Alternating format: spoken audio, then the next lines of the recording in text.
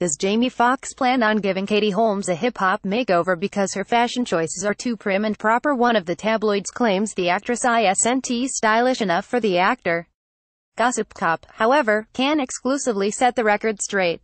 Is Kate getting a Foxy makeover? Reads a headline in the latest issue of the Australian tabloid NW.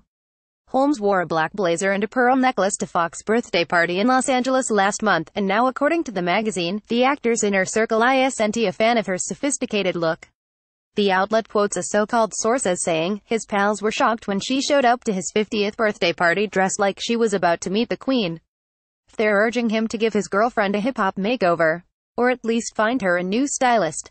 However, Holmes has rocked several different styles throughout the years, and she's also often spotted in casual streetwear.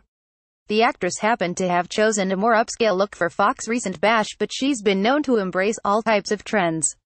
Regardless of the tabloid story being factually inaccurate, Gossip Cop is also told by a source close to this situation that no one in Fox Circle suggested he give Holmes a makeover. This story was seemingly fabricated because Holmes wore an elegant outfit to an event where some of the other guests dressed down. This is simply a non-issue. Unfortunately, we're not too surprised by NW's phony article. Gossip Cop called out the publication last month for wrongly speculating that Holmes was pregnant. The untrustworthy outlet insisted she appeared to have a baby bump at Fox's birthday party, and was likely expecting the actor's child. Of course, that's not the case. This latest article surrounding her supposed hip-hop makeover is similarly bogus.